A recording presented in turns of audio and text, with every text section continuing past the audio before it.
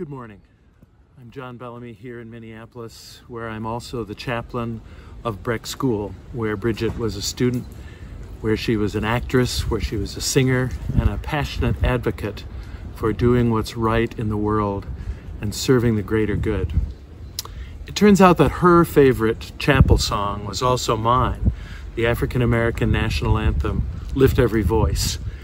And I found a great version of Lift Every Voice, written, of course, by James Weldon Johnson and J. Rosamond Johnson about 100 years ago.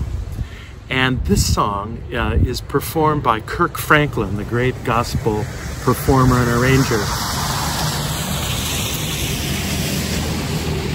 It's known as the African American national anthem, and I think it portrays the American dream as beautifully, as mournfully, as resolutely as any patriotic song that I know. And it makes me very happy to introduce her favorite hymn, Lift Every Voice and Sing.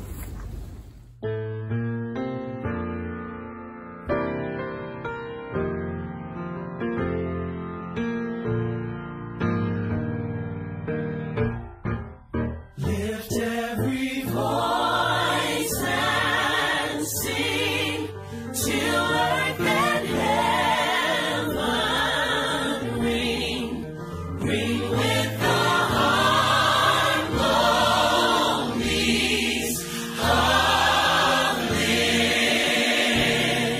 liberty. Let our rejoicing rise high as the listening skies. Let it resound loud as the rolling sea. I like this part right here.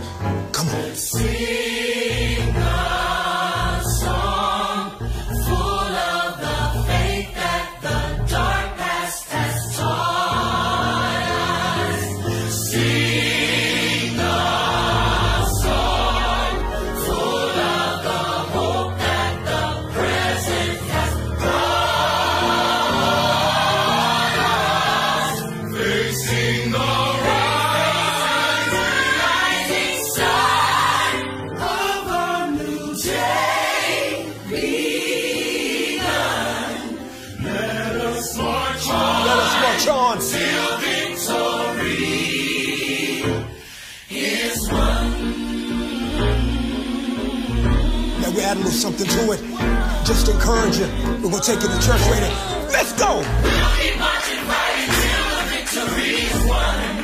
To all my brothers out there, Hold your head up, brother, till the victory is won. to all my sisters in the struggle, Keep believing, sister, till the victory is won. till that day. Till that day comes, Hey, let us march on to victory. till victory is won. Is won.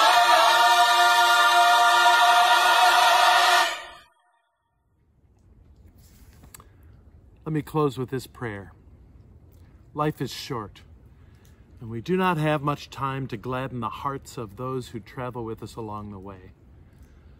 So let us be quick to love. Let's make haste to be kind. And the God of compassion will go with us this day and evermore. Amen.